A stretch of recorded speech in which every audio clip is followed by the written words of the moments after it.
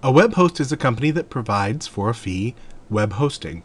You may be familiar with something like WordPress.com, which is a blog host, note the .com there, or YouTube, which is a video host. These are free, and they host video files or blogs, respectively, but they don't give you the full features of being able to host a full website. Something like Bluehost or DreamHost, and there are a number of others like this, provide what's called shared hosting. Most of you will be using shared hosting. Shared hosting means that in many cases, many hundreds of people are using the same piece of hardware, the same machine, to host their websites.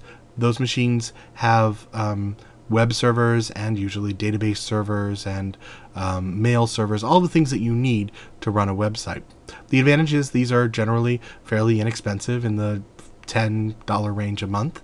The disadvantage is because many of you are using the same resources. If one of those hundreds of websites becomes very popular, it can use up a lot of those resources and basically steal them from you, and you may not be able to serve the website as quickly as you have in the past if another site is hogging those resources.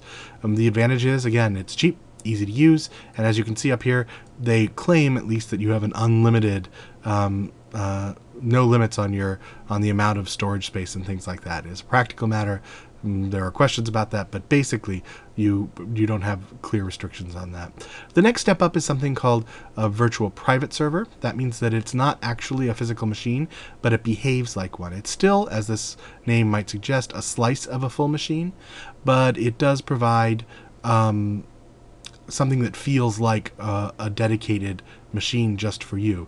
The reason is that that slice is yours, and if another site on the machine becomes popular, they are kind of caged in by their own slice of the machine, and so you're protected and you have those resources available to you no matter what.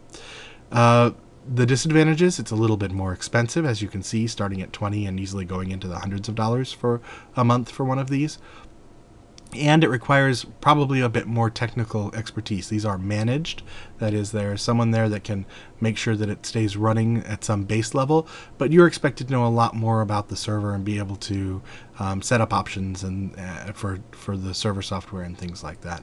The next step up is a dedicated co-located server. That means it's a machine that's located at their server center, and they have 24/7 maintenance, and they make sure the machine stays running and is air conditioned and has a good electrical supply and a good connection to the internet. But basically you own that machine. It's your machine in that space. This is usually better than having the machine at your own work or at your own home, especially because there is someone there 24/7 and some consistency, and you don't have to worry about the hardware, and if it fails they can replace things very quickly.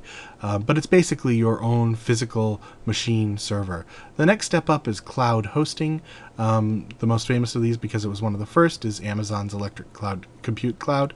What this provides is actually more than one machine.